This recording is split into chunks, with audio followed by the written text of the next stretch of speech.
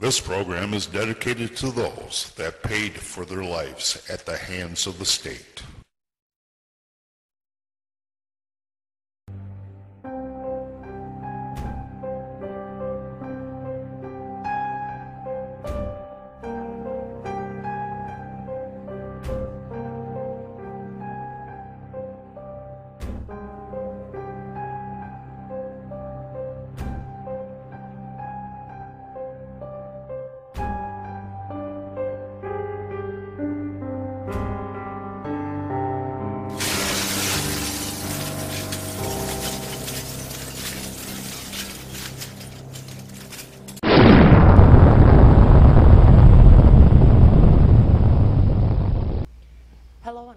To another episode of Silent Voices.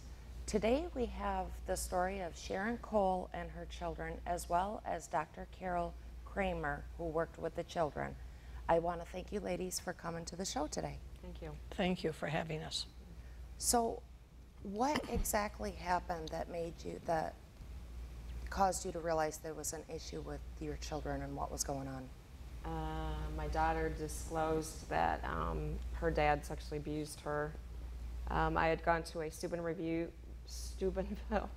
youth retreat with my oldest daughter, and we were gone all weekend. And the three children, 3, 4, and 7, were with my husband at the time, their father.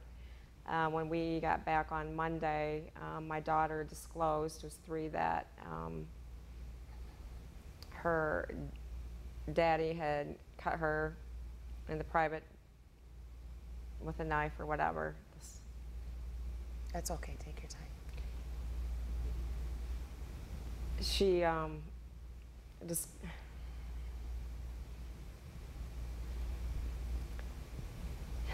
when she was examined at the Children's Assessment Center by the doctor down there, he said that she had a vaginal lesion from the top of her vagina to the bottom, and that she had bled profusely, and it would have bled for a long time, and it would have been very painful. The abuse was witnessed by her 4-year-old sister and 7-year-old brother.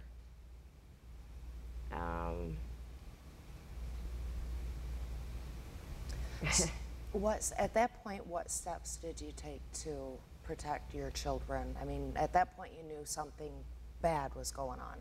So any parent would be concerned and want to do what they could to keep them safe. So. Oh, I was told to go home and wait for DHS to contact me. So the authorities weren't called, which should have been called right during that investigation, right when she disclosed to the doctor what Dad did. And it was, I mean, the same disclosure at St. Mary's Emergency. It was the same disclosure to myself. It was the same disclosure to pediatricians, same disclosure to Dr. Carol Kramer. So the examining doctor, the disclosure to him, immediately the authorities should have been brought in. He should have been picked up. He should have, whatever the process for the, to somebody that sexually abused a child. And instead, I didn't even hear from DHS for almost a week, and I had to contact them myself.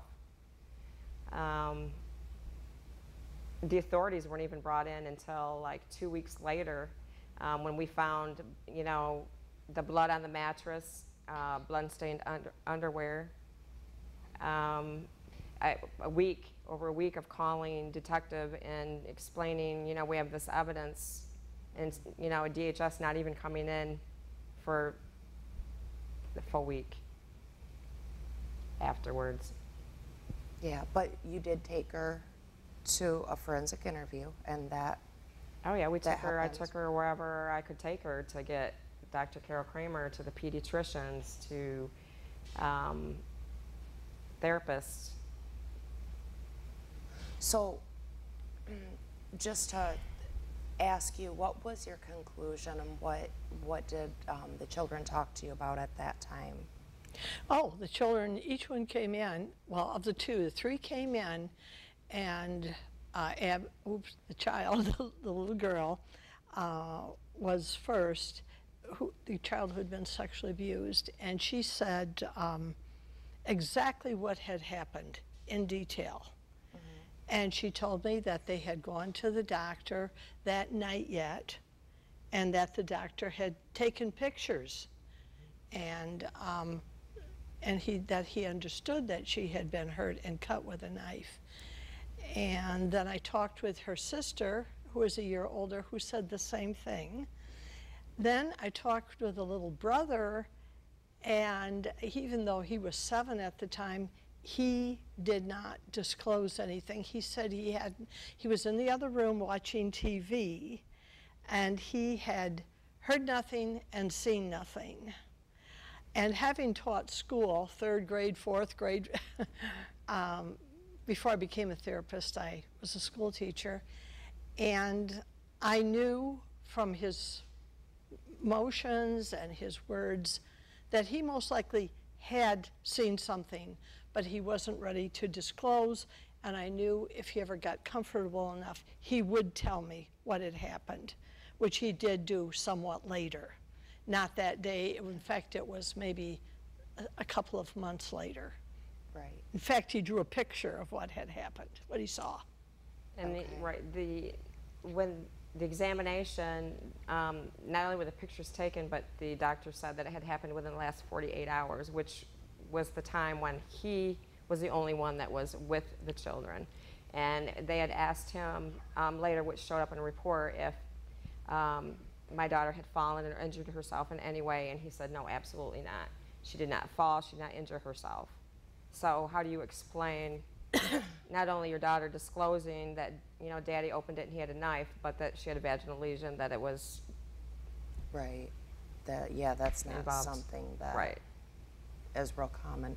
Now, just for our viewers, because, you know, we've talked a little bit and I got to know you guys a little bit, but can you tell our viewers what your education is and what you've been trained in? Oh, well, after undergrad, I got a free ride to the University of Michigan, and I was trained in school social work. But in those years, you had to have taught 5 years in the classroom, then go back and get your degree in school social work, which I got my master's in school social work. Then I worked for a number of years as a school social worker, and probably 15 or 16, and I decided to become a clinical social worker. So I went back to Grand Valley and got my degree in clinical social work. And then I decided to get my doctorate, so I went to Holy Cross College and got my doctorate in marriage and the family. So I ended up being a licensed teacher. I still am licensed as a teacher, permanent license from back then. And I'm licensed as a marriage and family counselor. In fact, I served on the board appointed by Governor Blanchard way back when as a marriage and family counselor for the state board. And then I'm licensed in MSW clinical social worker, but I also have licenses in addictions, forensic counseling, and just many other licenses that you pick up along the way. But I am especially interested in children and families where sexual abuse has occurred, because I see the devastation to everyone. Yeah, most definitely. Long term.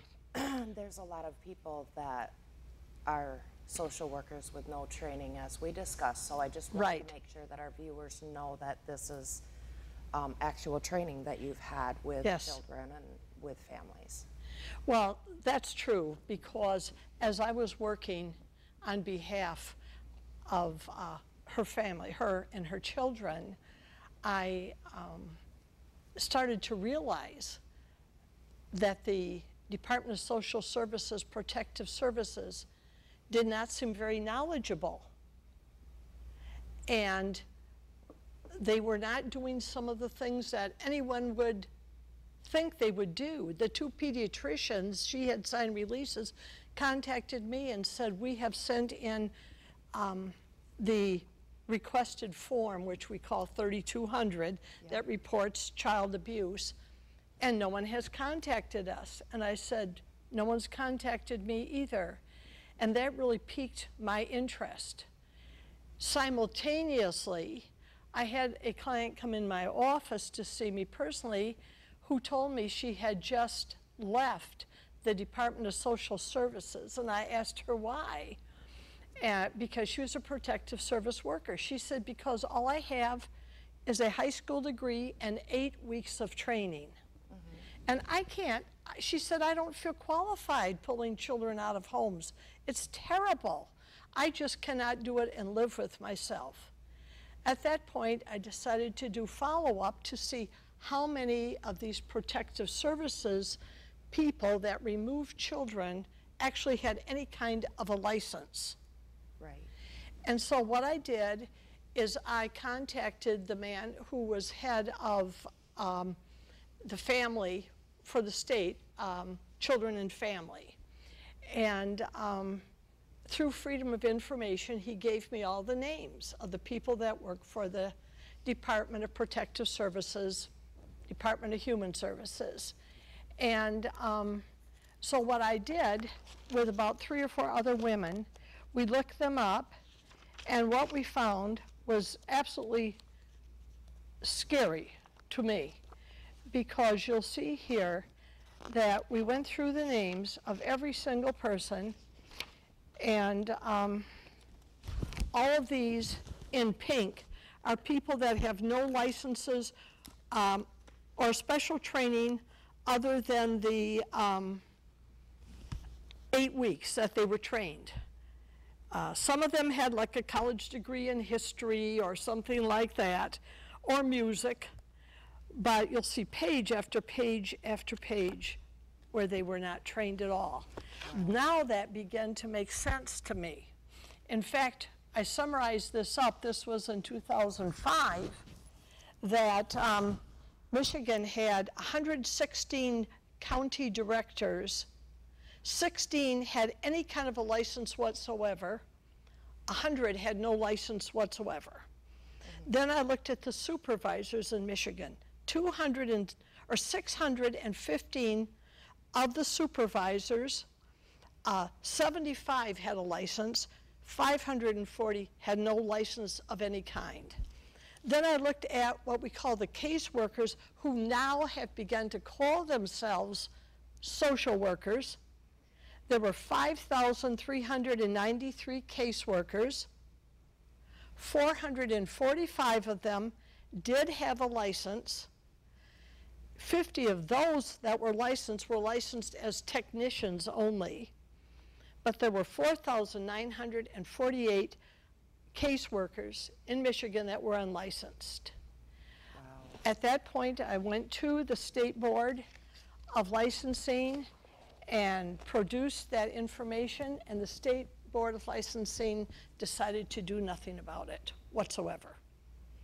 And so that really began to occur to me that perhaps they were not going to do well or didn't do well in so many of these cases. My analogy was it was like having an orderly in the hospital just be renamed a doctor and have them start doing surgery.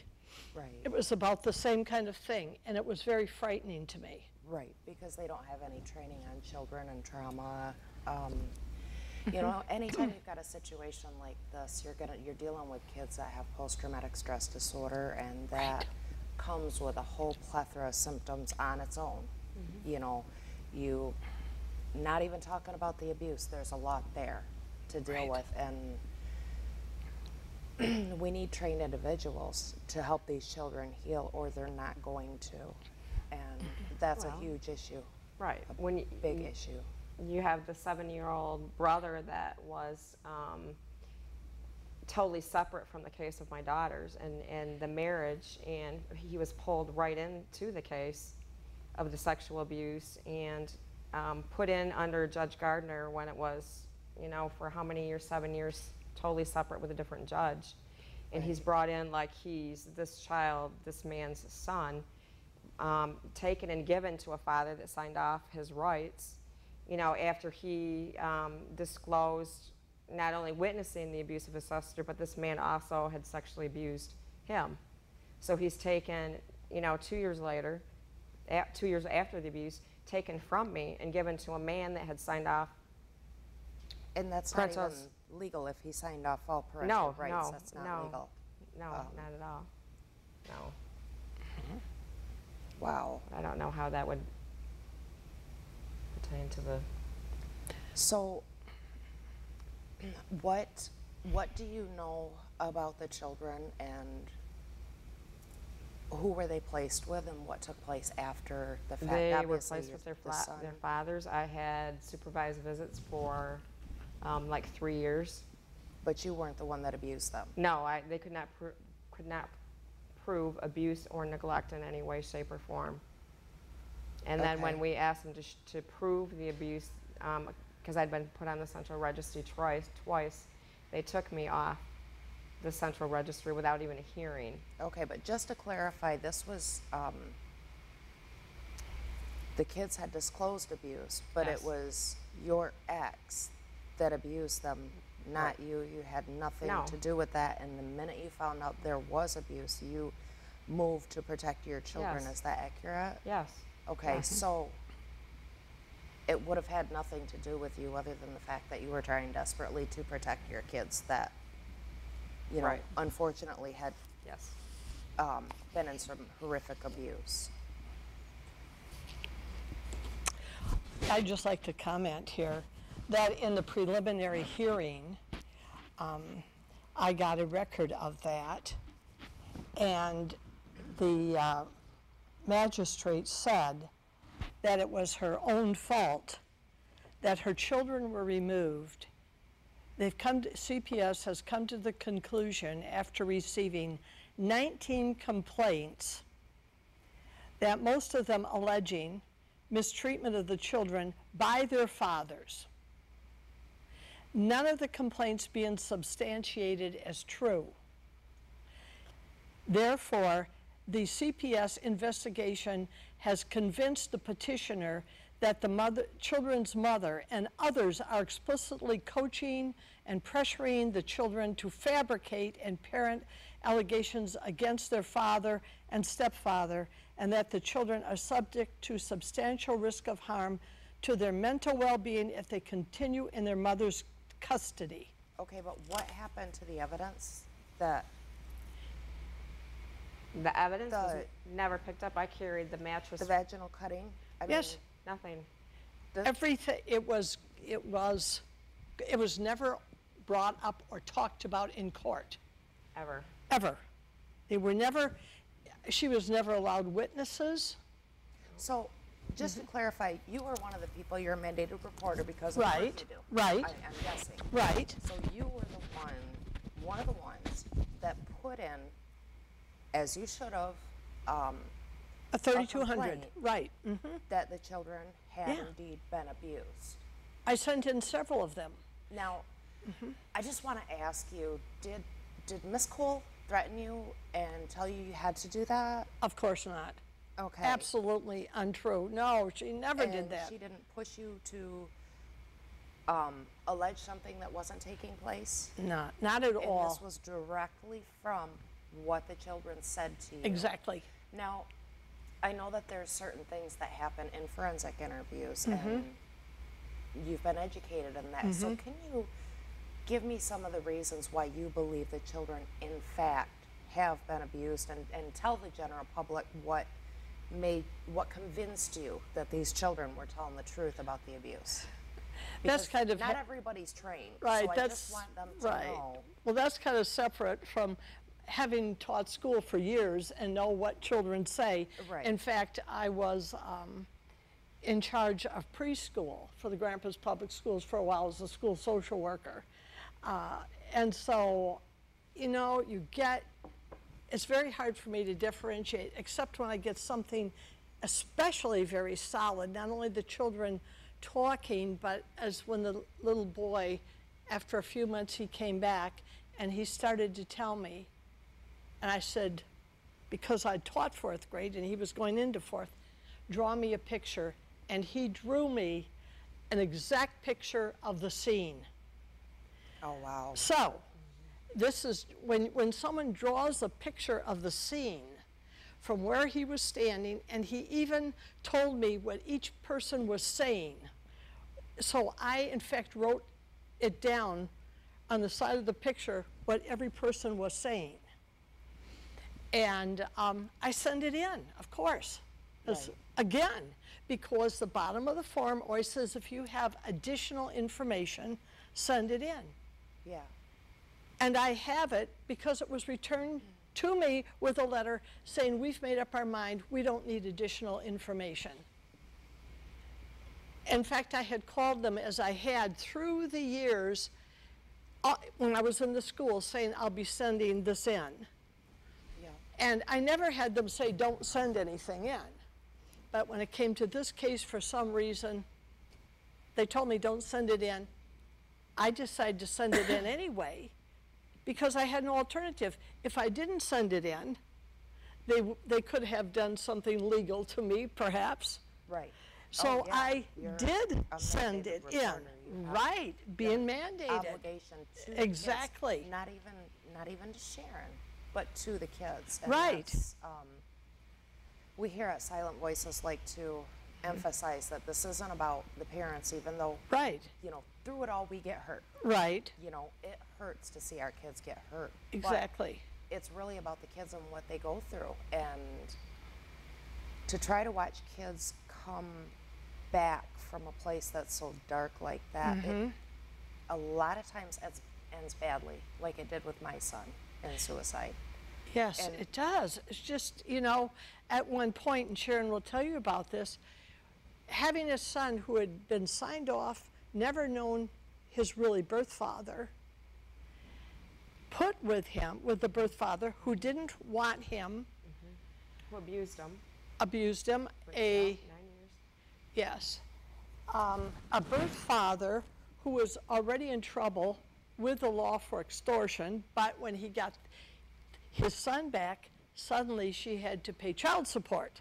So he was getting some yes, additional yes. monies in, and that child went into tremendous grief, but I wasn't allowed to see him, nor the others. They were placed with their father. So this is somebody that signed all rights off. So I'm going to take a little leap here and say that he was not bonded with the child when the father was given custody. And this is a big issue for kids.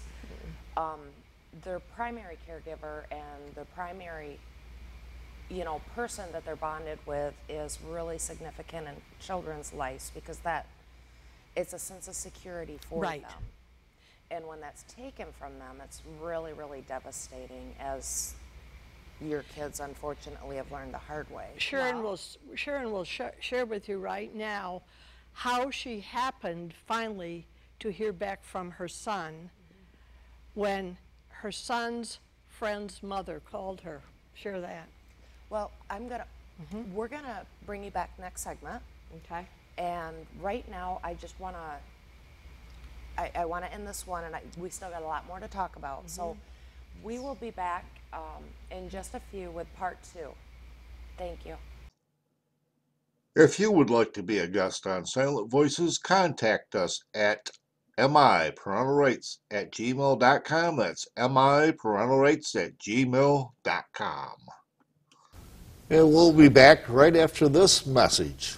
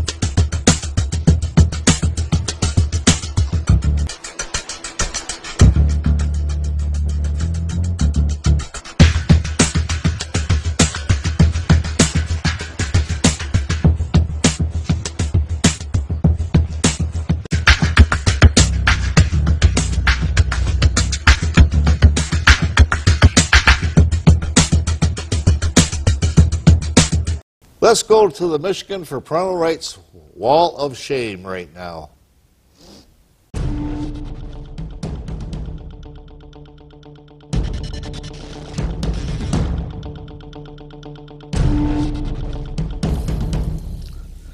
Angel Lane Place died on September 17th in Colorado after her foster mother, Sydney Danielle White, admitted accidentally dropping the 11-month-old girl and shaking the child violently while holding her by the neck. Why did the infant girl end up in foster care?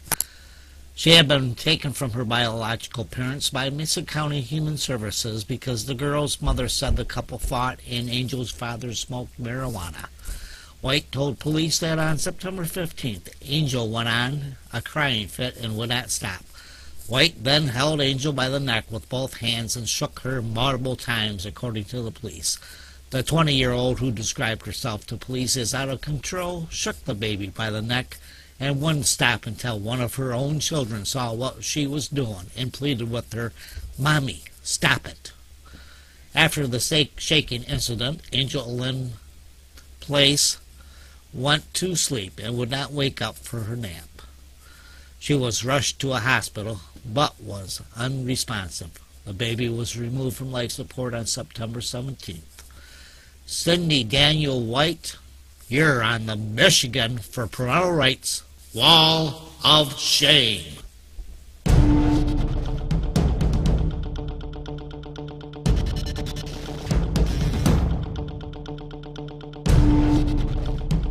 I want to thank each and every one of you for joining us this week. You can catch us next week, same time, same channel. Until next week, my friends, remember, your voice can make the difference.